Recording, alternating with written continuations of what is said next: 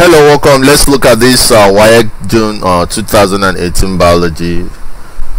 Please, we're going to be taking a series on Waec biology for different subjects. Today we are on Waec exams for different subjects. Today we are starting with biology. Now, the number one question says the scientist who introduced binomial nomenclature in the classification of organisms was A. Charles Darwin, B. Carolus Linnaeus, C. John Ray, D. Louis Pasteur. Now you're also going to find out that I'll be picking out the right answers and marked in red. Now the person that introduced the binomial nomenclature in the classification of organisms is Carolus Linnaeus. The present method of classification and naming living organism is based on the work of Carolus Linnaeus from 1707 to 1778, and this very Carolus Linnaeus is actually a Swedish naturalist. So you can find this answer in the classification of organisms or organization of life. Now let's move to the second question. Which of the following statement is true about arthropods? A. Proteus bears only legs. B. Mesothorax bears only legs. C. Metathorax bears only wings. D. Proteus bears only wings. Now the answer is actually that Proteus bears only legs. Proteus bears only legs. The right answer is option A. That is the right answer. Anyone that is not having the right answer will also make the appropriate correction. So A is the answer. Now let's move. Now the proteus is the foremost of the three segments in the thorax of an organism. This proteus is the foremost of the three segments in the thorax of an insect that bears the first part of the legs. The proteus never bears wings in arthropods. Now when we are talking about arthropods, your mind should always go to insects. Though some fossil group possess wing-like projections. Now let's look at number 3 question. What level of organization is Spirogyra? Spirogyra is actually in the level of tissue, not cell. You know the level of organizations. We have cell, after cell we have tissue, after tissue organ, then after organ we have system. So depending on how developed the organism is, but Spirogyra falls on that tissue. Now Spirogyra belongs to the phylum known as Talophyta of the kingdom Plantae. Talophytes are simple green plants that are all aquatic. Spirogyra is a simple green algae found in ponds and ditches. Each filament is made up of a single chain of identical cells. Since this is all that the Spirogyra is made up of, the tissue is defined as collection of cells that are similar in structure and perform similar functions. The Spirogyra is a tissue. You can find it under classification and organization of life. Now let's move down to the number 4 question. The streaming movement of cytoplasm within paramecium is known as, it's actually known as cyclosis. That is the name of the streaming movement of cytoplasm in paramecium. Now what is this cyclosis? Cyclosis is where there is flow inside the cytoplasm. It is typically observed in large plants and animal cells.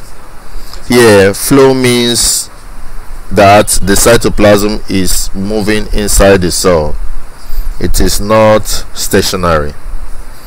So cyclosis is actually the streaming movement of cytoplasm within the paramecium. Now let's look at number 5 question. Which of the following cell organelles is found only in plant cells? Which of the following cell organelles is found only in plant cell? The answer is plastids. The answer is plastids. Why is it plastids? Because the plastids is a membrane bound organelle found in the cells of plants, algae, and some other eukaryotic organs. They are generally concerned with photosynthesis. So whenever you hear plastic, it has to do with photosynthesis, and you know that it's only plants that undergo photosynthesis, not animals. Now let's look at number 6 question. Active transport differs from diffusion in that active transport dash allows the movement of substances against concentration gradient. That's what active transport does. It actually allows the movement. Diffusion cannot move against concentration gradient, but active transport can actually move against concentration gradient. It is not that it is very fast process. No, it is not that it takes both. It takes place in both light and dark reactions of photosynthesis. Neither is it that it occurs in both plants and animals. The right answer is that it allows the movement of substances against concentration gradients. Now let's look at number 7. The diagram above are illustrations of the experimental setup to demonstrate a type of tropic response in plants. This is tropic response in plants. Study them and answer questions 7 and 8. The type of response demonstrated is it A, phototropism, B, geotropism, C, hydrotropism, or D, thigmotropism? The answer is hydrotropism, because when you look at this setup, you see water. Any movement that has to do with a relationship to water, you know it's hydrotropism. Now, tropism is when a part of a plant moves in response to a directional stimulus. Hydrotropism, as shown in the diagram, is when roots of plants bend towards moisture while stems and leaves show no response. You can see that these roots are bending towards moisture, whereas the other place the leaves are just the way they are here. So this is hydrotropism. Now number 8, the conclusion drawn from the experiment is that A, shoots of plants are negatively thigmotropic, B, shoots of plants are negatively geotropic, D, leaves of plants are positively phototropic, D, roots of plants are positively hydrotropic. Now, having in mind that the type of motion that is happening is hydrotropism, then the answer has to do with hydrotropic. So the right option here is that the roots of plants are positively hydrotropic because they are tending towards where the moisture is. Now number 9, the odontoid process is found on the dash: A, axis vertebra, B, atlas vertebra, C, thoracic vertebra, D, sacral vertebra. Now the answer is axis vertebra, because the axis vertebra is the second vertebra of the vertebral column. The axis vertebra has a large centrum which projects forward as the odontoid process. So that makes option A the right answer. Now number 10, a seedling was made to stand in a solution of red ink for 3 hours, and a transverse section of the stem was examined under microscope. The process being investigated was A, the importance of micro elements in plants, B, ascent of water through the xylem, D, diffusion of color substances, D, distribution of food in elements.